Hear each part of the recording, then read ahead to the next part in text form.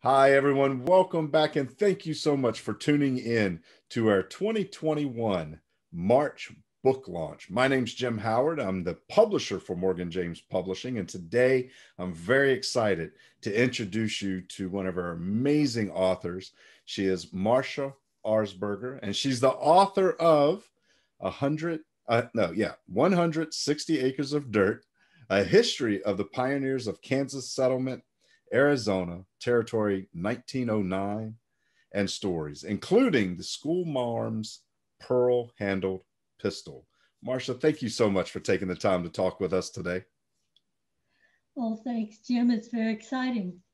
We're excited to be here as well. And what an incredible book. Goes through so many of the stories and the details. And it's one of those ones, and you may remember back when we first started talking, as we started the publishing process, that I couldn't put it down when I was preparing for my call. I kept wanting to come back and read more of the journey and the stories that were in this book. So what prompted you to write this book? Well, Jim, I like to listen to people. I love to listen to their stories, but I also write them down. I have all my life. I've written them down, kept little journals, computers, I just keep them. And I lived in that valley. I met many of the people who were descendants of the original pioneers. Mhm. And I also found out that their story had never been told. Wow. And it amazing. Arizona is an amazing place, a very difficult place. So I thought these people were special and their stories need to be told. Well, we're certainly glad you did. And the insight giving into that area and those families and those people's journeys needed to be told. And you told it so well. So besides writing, what other thing you've done some amazing things. What other things have you done in your life besides just writing? Well, I confess I've had a very exciting life, quite an exciting life.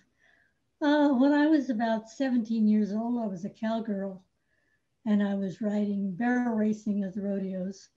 Later on, my late husband and I were ranchers for many years, so I was still a cowgirl.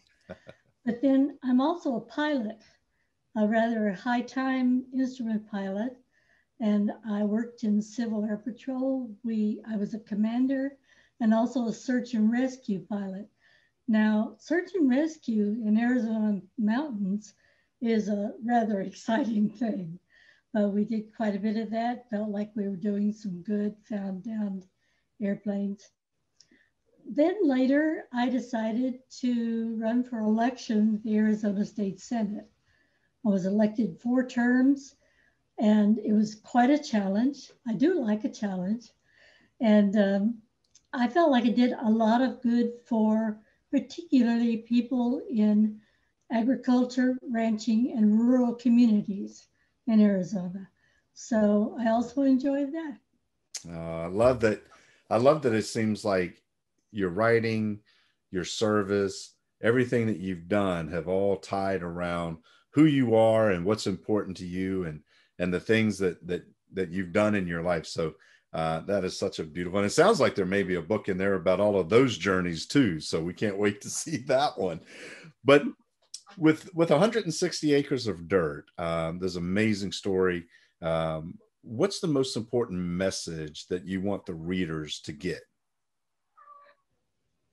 I think it's important for us today to take a look at what people, our grandparents did, what people 100 years ago did, and how they persevered and survived in some very difficult situations. Mm. And I think that's a good message. We have it too easy. We just don't realize how tough people can be when they have to. You are so true. But the thing is we live in an ever-changing landscape, and it may not be the crossing of deserts and the establishing communities and the fights that were fought back in the day, but we're fighting fights every day. And I think the stories of those journeyers, those people who settled that community, can serve as a way for us to continue to push and develop and find new ways to live and grow and thrive in these times as well. And I thank you for writing those stories and sharing them with people so they can get an insight what it was like back then, so they can leverage that for moving forward today. That's exciting. I'm so glad you got that from the book. Um, People's stories at all times are important. And I honestly felt bad that these people's stories had never been told. Mm, And I agree. Reading them uh, makes us understand their joys and tragedies and challenges and triumphs. beautiful. Beautiful. So people who are watching this today may have read your book, or could be, waiting to get a copy of their book in hand so they can read it. What's the best way for them to connect with you and find out more about what you're doing? Well, I do have a website and I write stories on it, which is fun for me and fun for readers both. And it's the www Wandering Owl Tales, Tales, not the other kind of tales.com.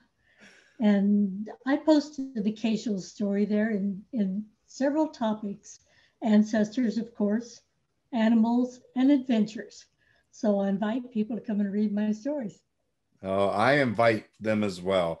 All of you guys who are watching the video today, watching this interview right now, I encourage you, go to www.wanderingowltales.com and check out some of the stories, the journeys, the adventures that Marsha is sharing on her website.